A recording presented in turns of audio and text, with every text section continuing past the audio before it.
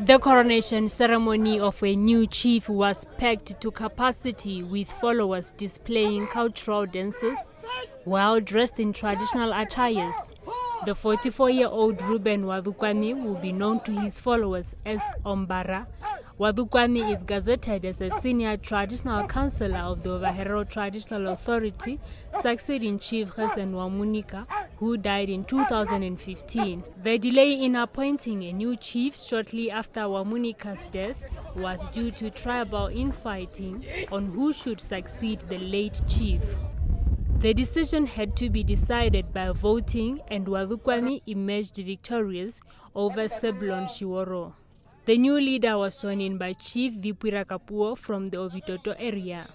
In his maiden speech, Wadukwani promised to unite the people of Okamatapati settlement, advocate for children's education, and revamp the currently divided settlement's economy. I have a dream of rebuilding Okamatapati.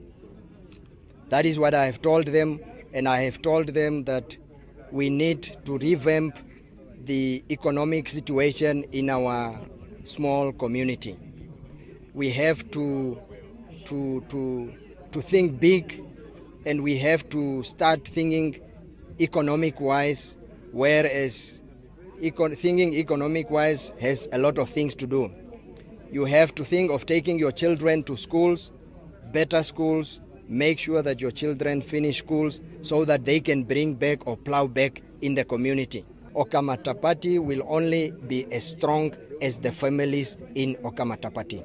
Wadukwani will further ensure his people are provided with good training skills programs, bring together small and medium-sized enterprises, and teach them how to improve the marketing and sales of their livestock. He also called on the Ovahero Traditional Authority to instill a positive mindset among its people for the development of the country.